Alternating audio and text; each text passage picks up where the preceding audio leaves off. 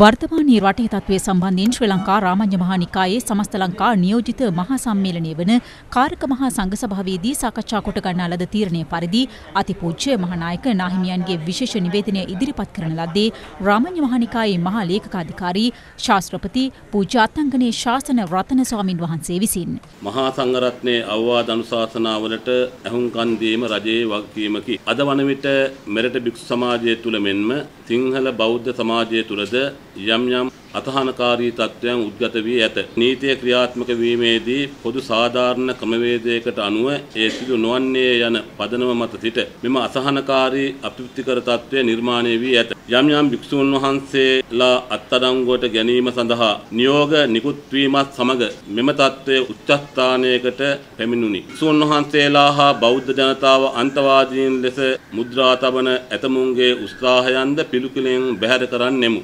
ආණ්ඩුවේ ව්‍යවස්ථාව මගින් බුද්ධ ශාසනයට ප්‍රමුඛස්ථානය ලබා දී පෝෂණය කර සුරක්ෂිත කිරීමට බැඳී ඇත.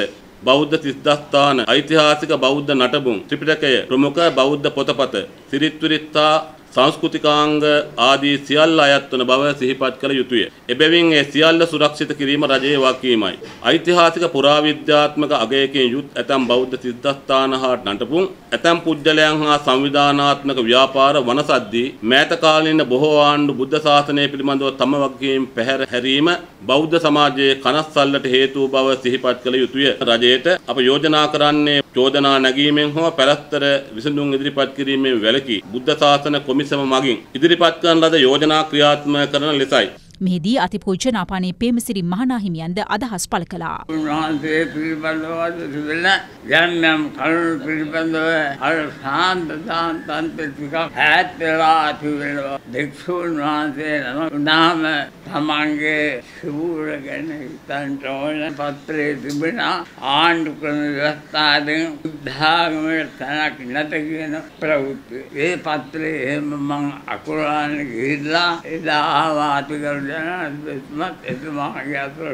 එතුමා ඉස්පස්සේ ප්‍රකාශයක් කළා මා සිටිනා තුරු ඒ විදිහේ විපත්යක් බුද්ධාගමට වෙන්න ඉඩ දෙන්නේ නැත ප්‍රකාශය සටහන් මාර්ග තියෙනවා. අද මේ රටේ නිර්මාණය වෙලා තියෙන ගැටලුකාරී තත්වයට භික්ෂුන් වහන්සේ කිසිසේත් වගකිය යුතු නැහැ.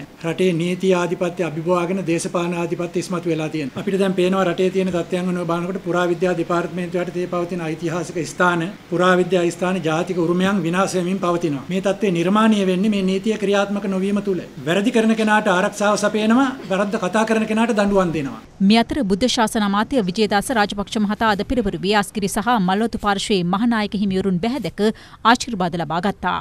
ආගමික සංහිඳියාව බිඳ දමන්න, රටේ තිබෙන ස්ථාවරභාවය නැති කර දාන්න නොයෙකුත් ආකාරයට ක්‍රියාත්මක වෙන බලවේග තියෙනවා. අපි ගත යුතු ක්‍රියාමාර්ග පිළිබඳව අපි සාකච්ඡා කරා. ඩොලර් මත යැපෙන රාජ්‍යනුවන ආයතනවල යම් යම් උදවිය අපිට හිතෙනවා සමහරලාට කොන්ත්‍රාත් වෙන්නට ඇති. නැති ප්‍රශ්න ඇති කිරීමේ ක්‍රියාපිළිවෙතක් ක්‍රියාත්මක වෙනවා. ජාතික සංහිඳියාව පිළිබඳව ඉදිරියේදී වැඩපිළිවෙළවල් කීපයක් ක්‍රියාත්මක කරන්නට අපි බලාපොරොත්තු වෙනවා.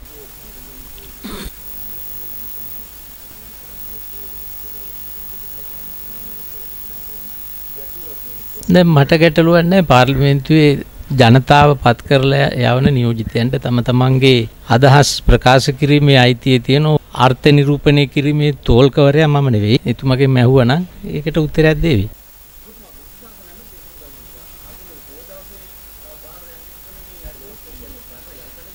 අපි ගත්තේ නැති තීරණයක් පිළිබඳව කෙරෙන දෙයක් නැති දෙයක් ගැන කවුරු හරි කිව්වයි කියලා මම මොකටද ඒවට උත්තර දෙන්නේ?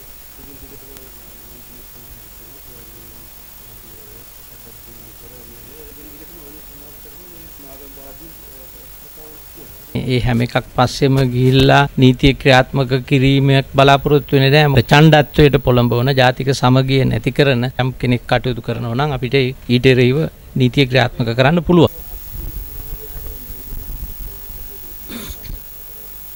ජාතික වශයෙන් වැදගත් වන්නා වූ කරුණු පිළිබඳව අදහස් ප්‍රකාශ කරනවා.